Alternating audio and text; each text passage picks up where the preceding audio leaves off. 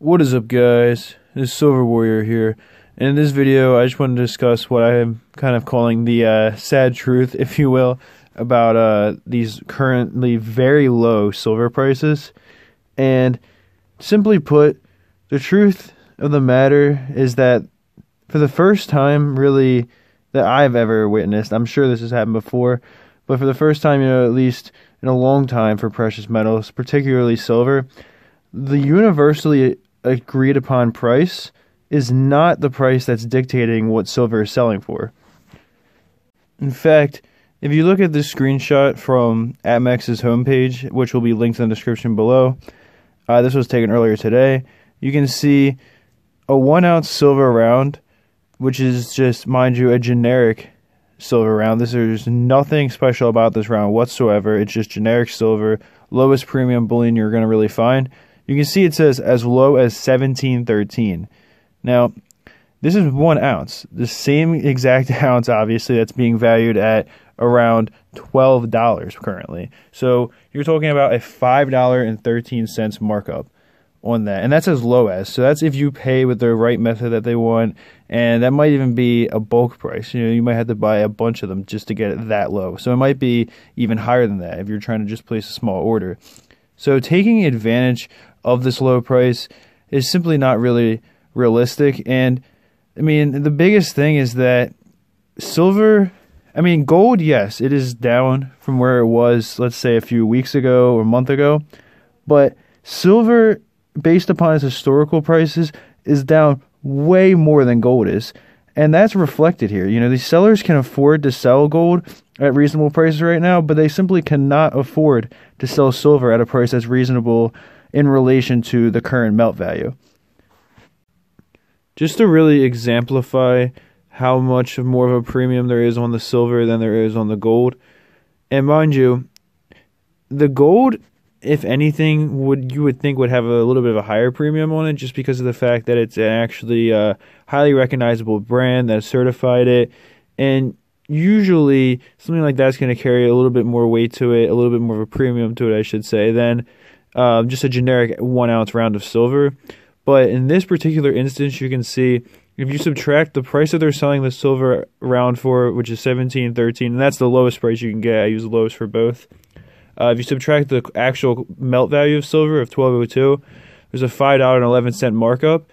Whereas on the gold piece, you can see subtracted the gold melt value versus their lowest price, and there's a $63.69 markup on that ounce of gold.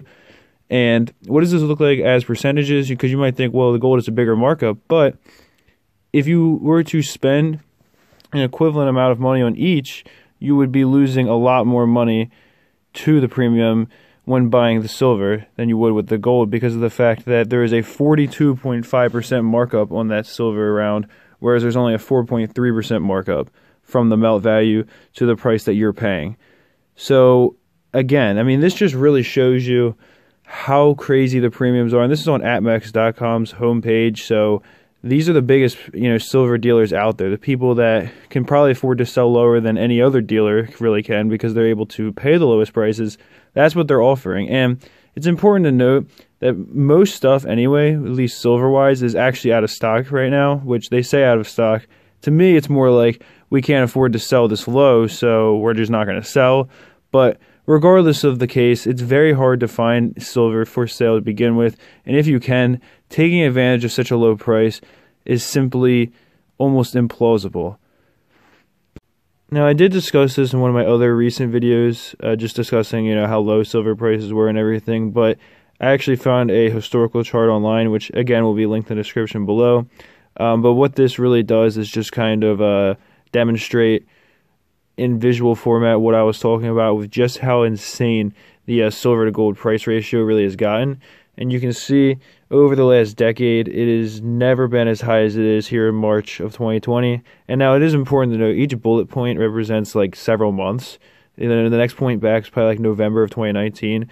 So really in 2020, this has been going on for a little while now, but you can see on the chart, never before really for a period of time was it above 92, 93 ounces of silver for every ounce of gold. And what I'm talking about here with price ratio is just that basically what all that means is you could buy, at whatever point, like right now, you can buy 124 ounces of silver for 1 ounce of gold if you were paying melt.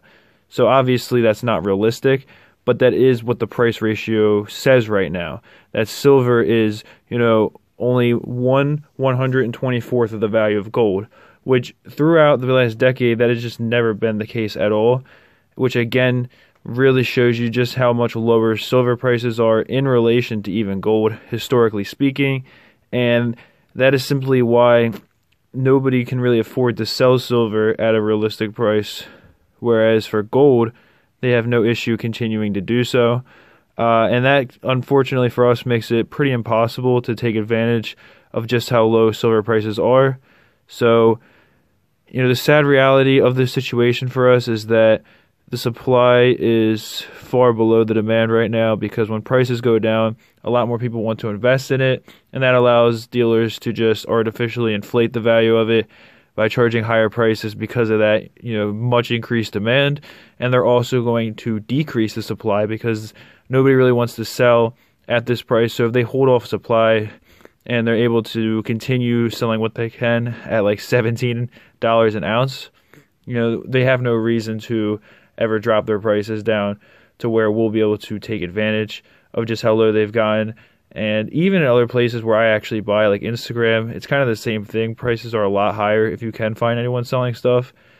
Even there, the prices really don't reflect how low silver's gotten, and they obviously are usually able to sell a lot lower than a big business can.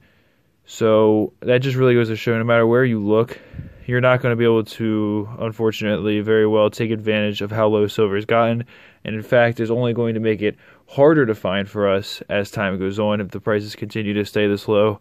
So really, it's just a lose-lose, because if you're someone that wanted to sell your silver, you would have to take a big loss right now. And if you want to buy silver, you really can't find it at the price that everyone's freaking out about. So that's all I have to say. I do hope you enjoyed the video, and that is it for this one. Peace.